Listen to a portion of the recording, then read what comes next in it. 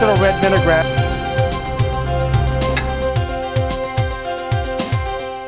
That's gonna be good. Okay, round two, ladies. You ready? It's called a heart throb salad. It's got hearts of palm, artichoke hearts, and romaine hearts. And then we did a Cabernet Sauvignon vinaigrette. And I also put a little bit of sun-dried cherry in there to make it look a little red, okay? And then you're going to get a lobster bisque that's going to be garnished with micro chives and creme fraiche. I'm sorry, it's an asparagus bisque, which I had to make the day before because it doesn't have any flavor unless you do it. And the other one is we're making some crepes. And the crepes have wild mushrooms and shrimp and a cream cheese mousse inside and a warm lobster sauce that's poured over the top.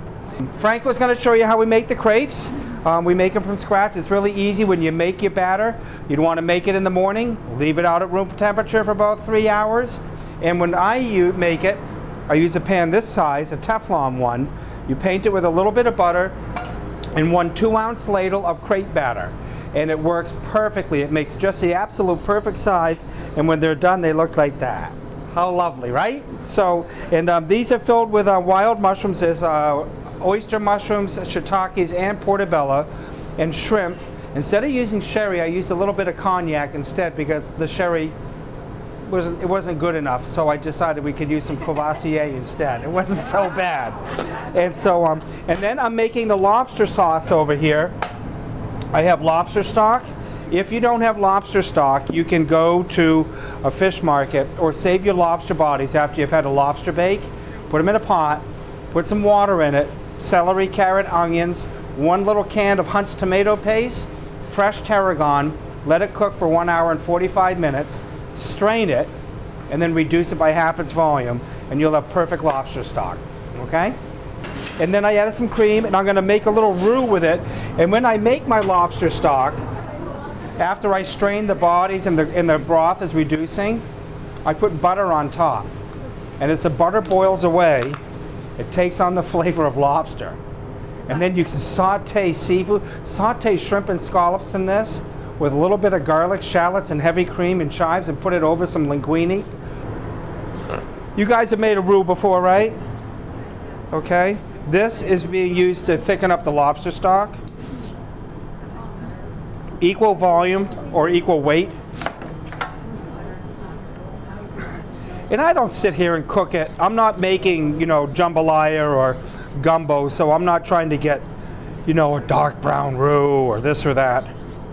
And since we're using it right away, I actually keep it a little bit thinner, so when you stream it into something, it doesn't clump up. So I took the asparagus, I blanched them off in that vegetable broth, so they'd have lots of flavor. Then I just saved the broth for other stuff. And then I'm going to add it to the soup just before I serve it so it looks nice and green. Franco did all the crepes for me today. We take the cream cheese and we whip it so it's softer and lighter in volume. All right. So what he does is he goes like this first, puts a nice little line down. Show him what you do next, big fella.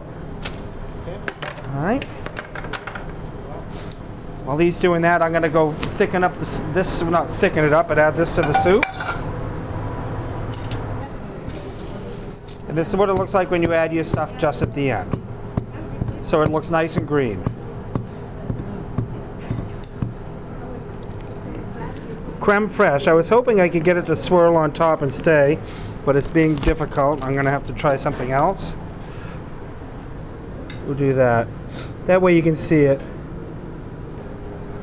These are called microgreens. I'm sure everybody's heard about these by now. I tried to get chives, but they came in and they were horrible, so I sent them back. And so they sent me, this is baby arugula.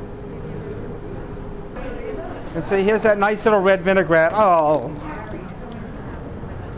brings a little color to your plate. But this is a lovely salad and nice setup. That's beautiful. That's a whole meal right there. There we go. Okay, round two, ladies. You ready?